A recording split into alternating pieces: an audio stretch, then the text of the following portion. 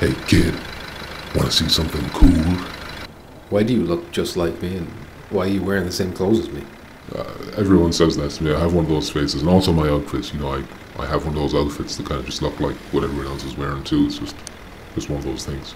Anyway, do you want to see something cool or not? Sure. Well, all right then. Get in the back of the van. Phew, smells in here. Here, why don't you check out this brand new footage of Metro Awakening that PlayStation put out today. It's 6 minutes long. It shows pure gameplay and gives you a good idea of what the game is going to be like. Let me know your thoughts at the end. What did you think? Well, I have to say that footage was the best footage of Metro Awakening that they've released so far. I was really impressed with it. Everything, was pretty much on point for me. The visuals looking nice, audio sounding good, combat looking good, weapon handling looked really nice. That AK-47 reload looked nice and slick. The stealth takedowns, stealth gameplay in general looks, satisfying. The way you can, boss enemies with your gun, use your gun as a melee weapon, that looks really, really cool. I like that. That gas mask mechanic looks kind of interesting as well. Everything just looks slick, it looks really nice, and I gotta be honest with you, I wasn't sure if Vertigo Games were going to be able to handle this IP, if you know what I mean. Arizona Sunshine, those were fun games, but this maybe was a step up, and I wasn't sure if they were going to be able to do it, but this gameplay footage has really massaged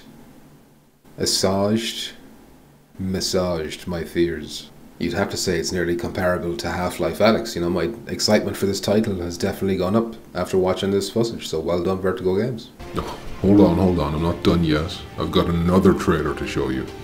How did you like that one? Wow. Aces of Thunder continues to look amazing. This time we got a closer look at the Japanese faction, as well as some new stuff here, like some really low altitude combats, which I don't think we've seen before. That looks really slick. There was also a scene where we saw an aircraft that had a pilot and a gunner both in the craft at the same time. I wonder, is that like a co-op thing? Are they both player controlled? Could the gunner be AI? Maybe you can switch between the two of them. I don't know. That's interesting. I've got my questions about that. Why don't you check the PlayStation Store listing for Aces of Thunder? I think you might notice something a bit different. Oh, let me check it up on my phone right now. Oh wow, you're right. It says 16 players. Now, we've been wondering about the player count of Aces of Thunder for ages, and it looks like we finally have confirmation. I was worried we might get like 3v3 max or maybe 4v4 if we're lucky, but this is great news. Hey man, listen, let me just thank you for showing me these cool videos. I really appreciate it, and I can't wait to get my hands on them. Well, unfortunately, you won't be around to play them.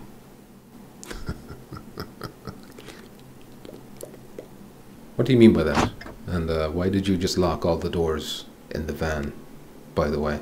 Well, if there's anyone you'd like to pray to or anything, I think now would be the time. Well, in that case, then I guess I just want to thank Decepticon for letting me use his music in all my videos. If I did decide to use his music in this video, I don't know if they'll fit the video. Yes, I'll find out when I'm editing, but if I do, thank you, Decepticon. Link to him in the description.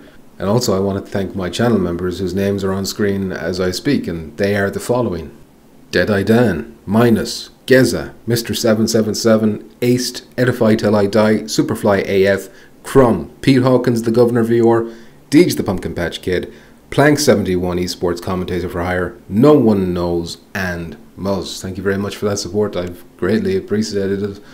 And if this is the end, then goodbye. Thanks for watching. Stay moist.